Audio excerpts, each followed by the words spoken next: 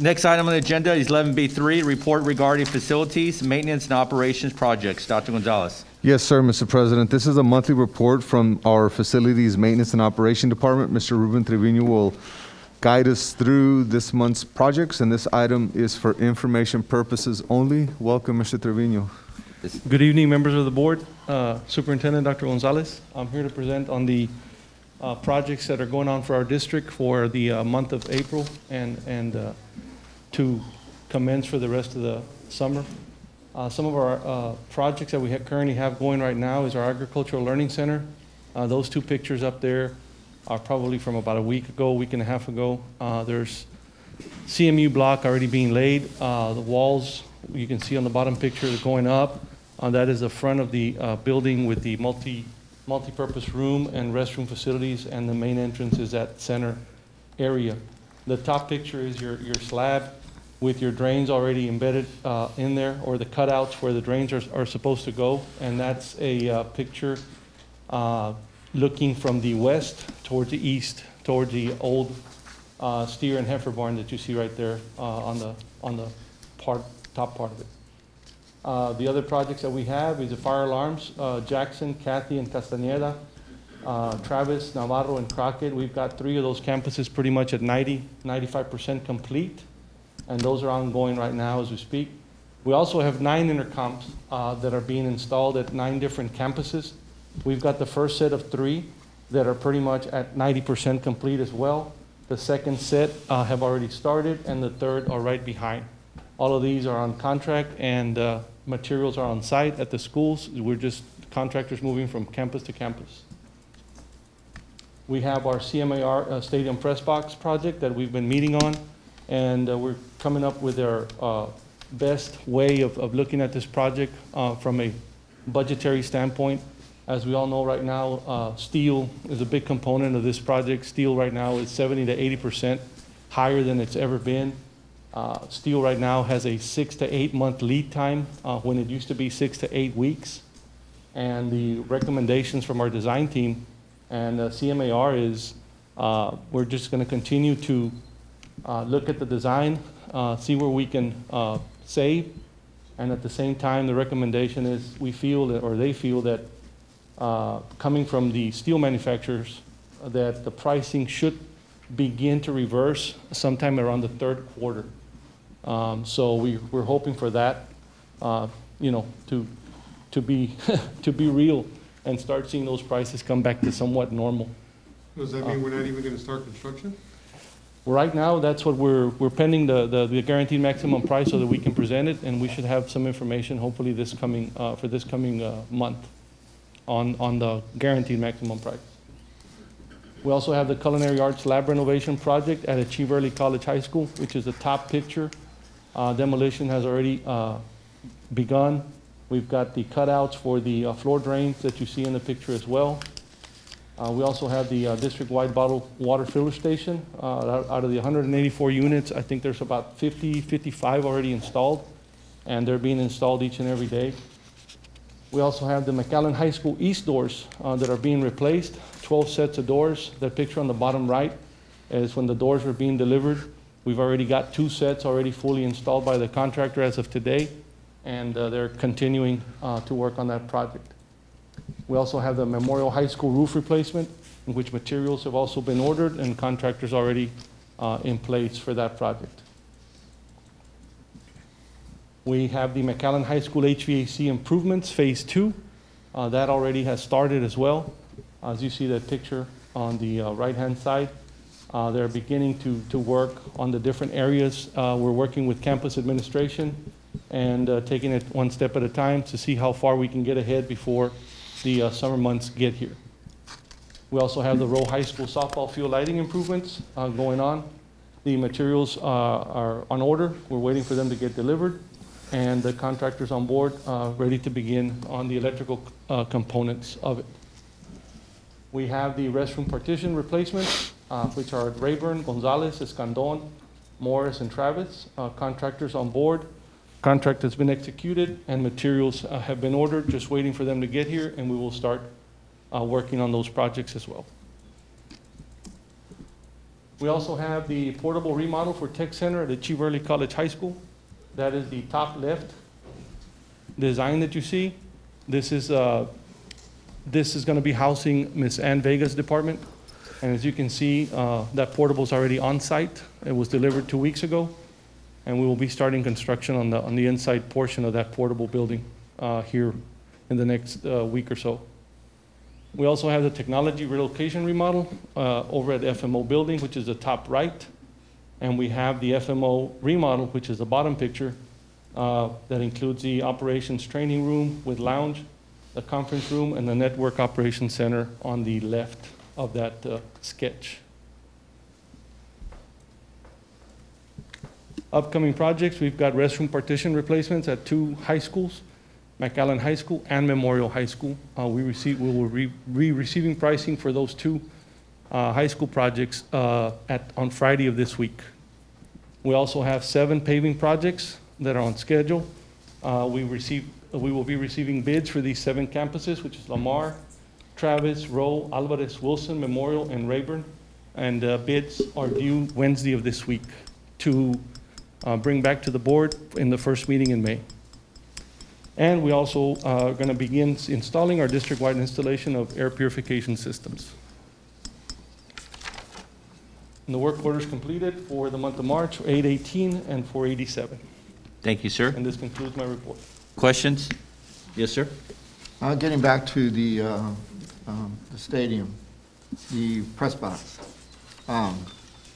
Just to make sure I don't muffle. What's your thoughts, or anyone from the administration, Mrs. Benavides, or anyone, about having to adjust for the cost there? What's the likelihood that we're going to have to do that?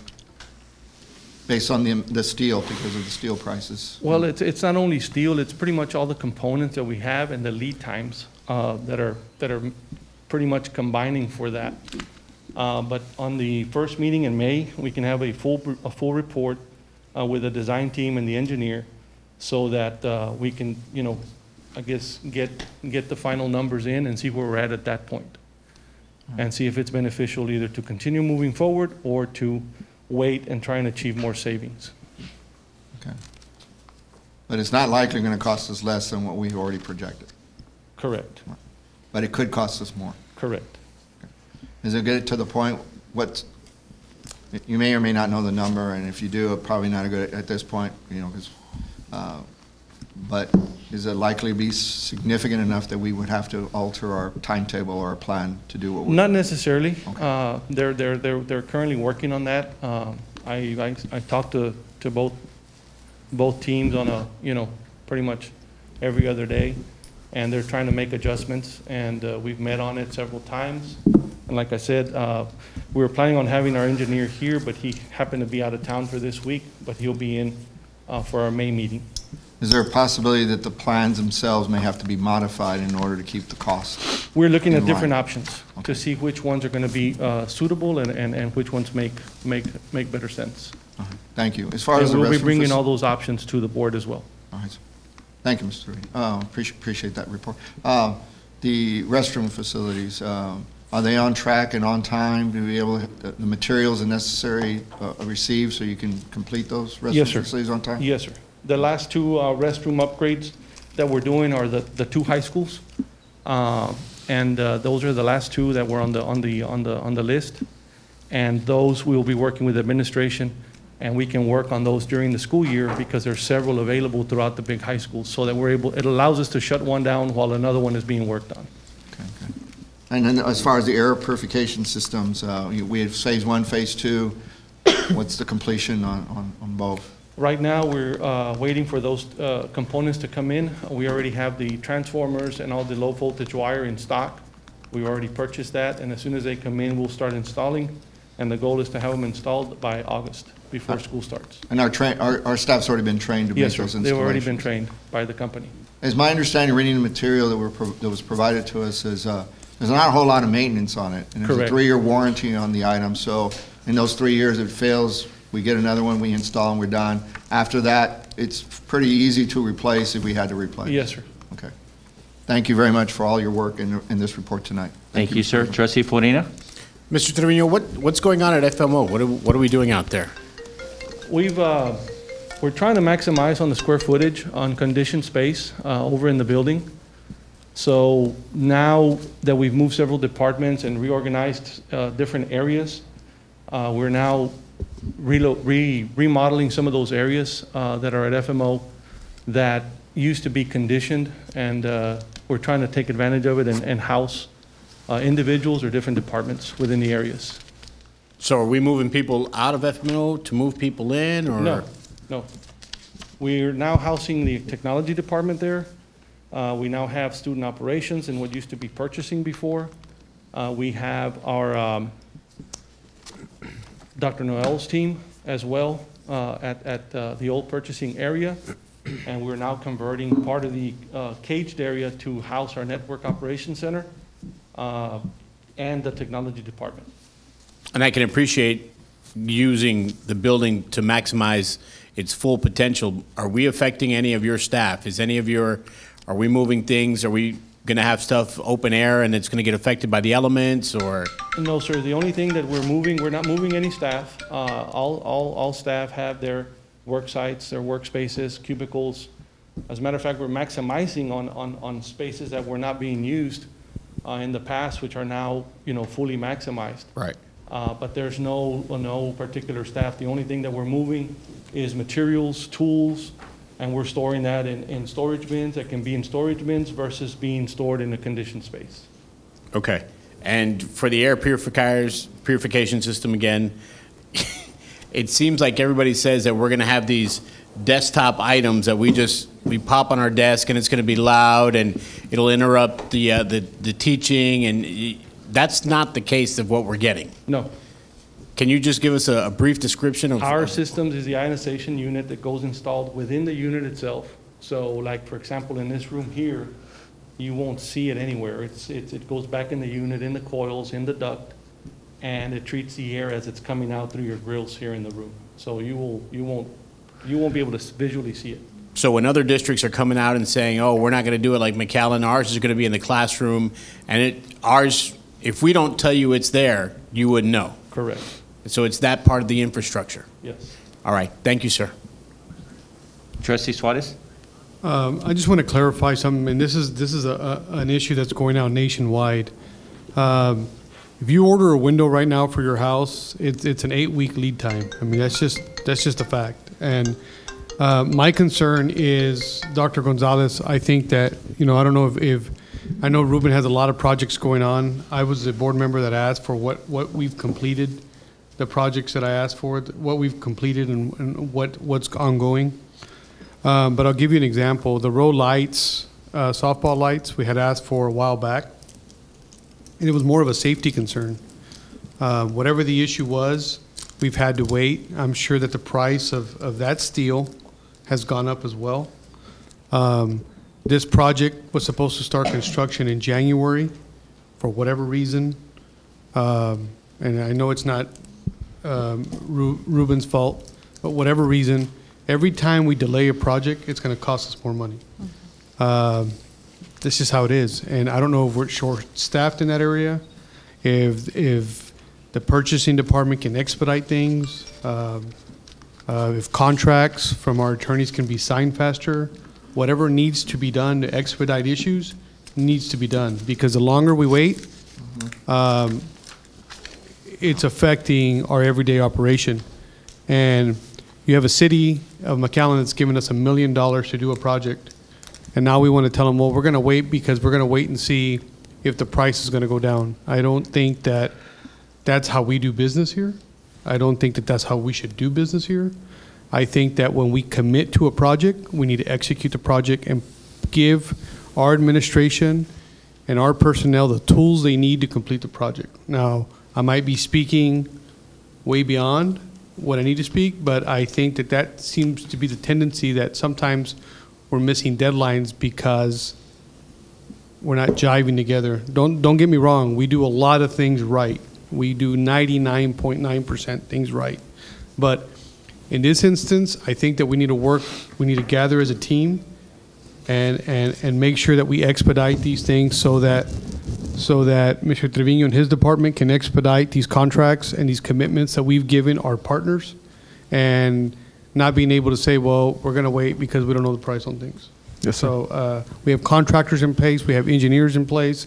They're on-call engineers that get paid to solve problems. Let's get them to solve our problems. So I just ask for the team to come together and expedite a lot of these issues, because if we keep waiting, our partitions require steel. If we don't get them done quick, it takes us longer to do it. Instead of being a 5-week lead time, it's going to be a year lead time. And here we are promising our community and our taxpayers that we're, remodeling and fixing our facilities, and obstacles are in the way. Now, I get it. I mean, I'm telling you, I do my fair share of some construction stuff, and I know we delay things, but when someone told me it's going to take 8 weeks to get them, well, then I went another avenue and I'm getting them in 3 weeks. There's ways to do things. So I ask that we exhaust all solutions out there so that we can expedite our projects. Yes, sir. Anybody else? Just a quick comment for me, Ms. Benavides and Mr. Trevino, in regards to the scoreboard. I was looking up real quick to see if there's any name rights in press box, and they are. So I just, if we're looking for another stream of revenue, that might be an option too. I mean, I know with the scoreboard now being, is it completely paid off, Ms. Richards, or? No. Not yet. It will Not yet. be. 95%? Yes, sir. We'll have our last payment next fiscal year. Next fiscal year. So we're 90%? Yes, sir. Okay. I mean, don't want to have it inaccurate, but it's almost there. So maybe we need to wait on that to pay it off before we do anything else. But anyway, Mr. Trevino, it's a pleasure seeing you in person. Thank you for Thank you. it's been a while, so thank you for that great report.